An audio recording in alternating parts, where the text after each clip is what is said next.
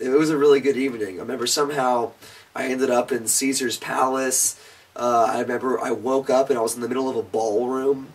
I must have fallen asleep in like some wing of the hotel. Michael, you have a good time in Vegas? Yes. She has 3 kids, and then she has 3 beds. Michael, you have a good time last night? Yeah, dude, it was ridiculous. We're going to Orange County right now. Hell yeah. We're going to Orange County, California. The OC. Don't call it that. Don't call it that? Is that what you said?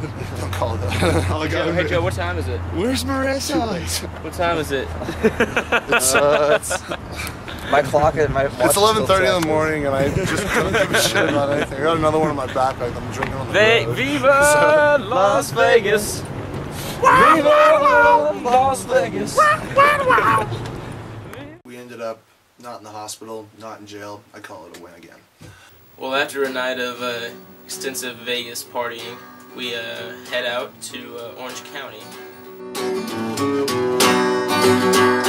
The first time that I saw her, I was throwing up in the ladies' room stall.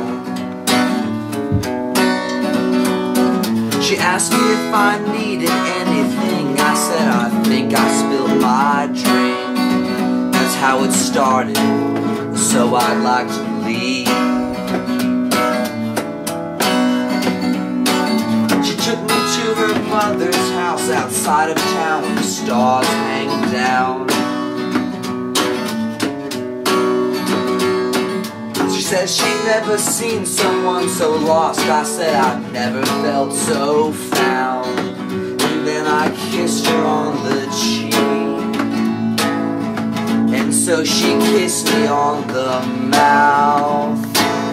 Whoa, whoa, whoa. Met up with my aunt and uncle.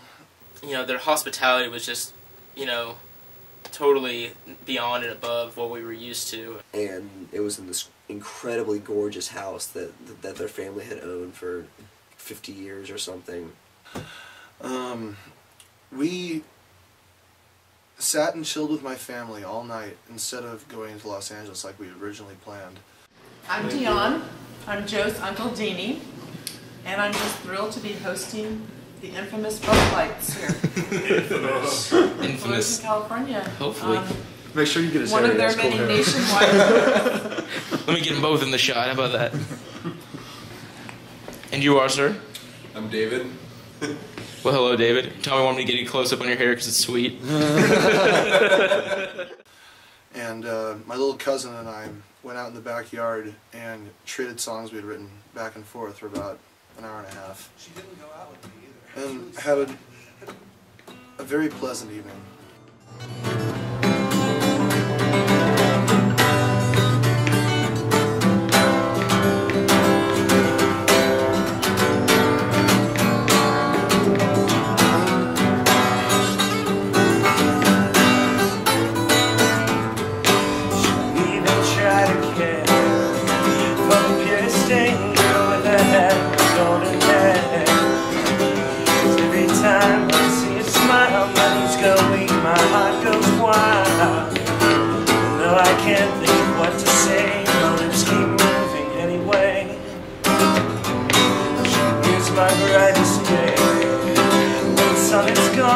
And we're caught in the rain.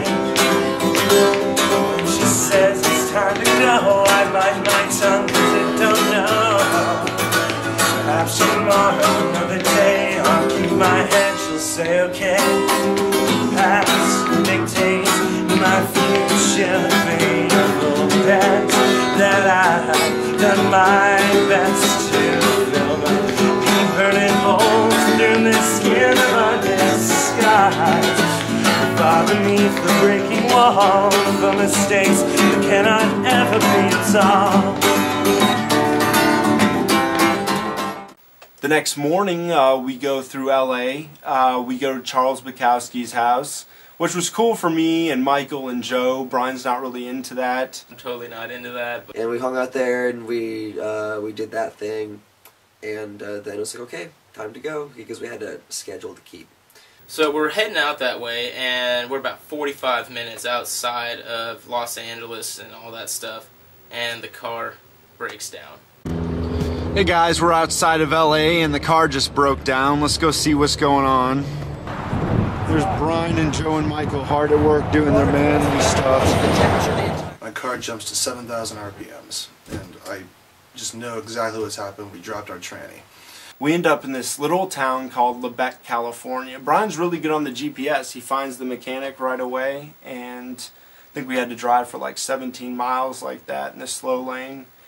We get there and they tell us, you know, you can call your dealer and see if you are insured to get a new transmission, or you can pay for a new transmission and keep going and it'll be ready by the morning.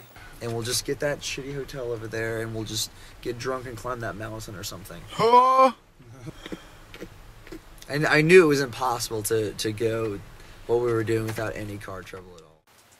We take all of the amps to the hotel room, drop them off, and then we go to the auto shop and get the bill, and it's going to be $2,700.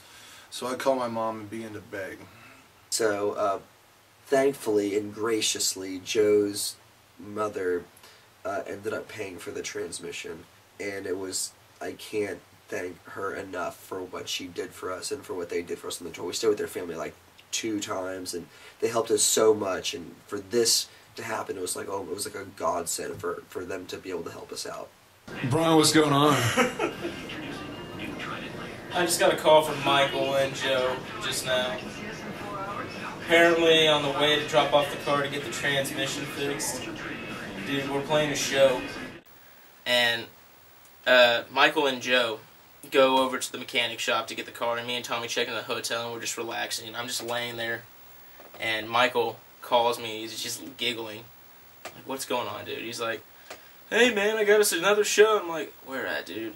Where? And he's just, oh, yeah, the local bar next door that the mechanic recommended, and just, they're going to give us, you know, free drinks and, you know, try to get us a little cash, and they're calling all the town out, and I'm like, we're going to play a show. And I'm like, well, that's awesome. Hey, Joe, tonight, don't go, hello, bump fuck. And so then, you know, at about 9 o'clock, we go over there.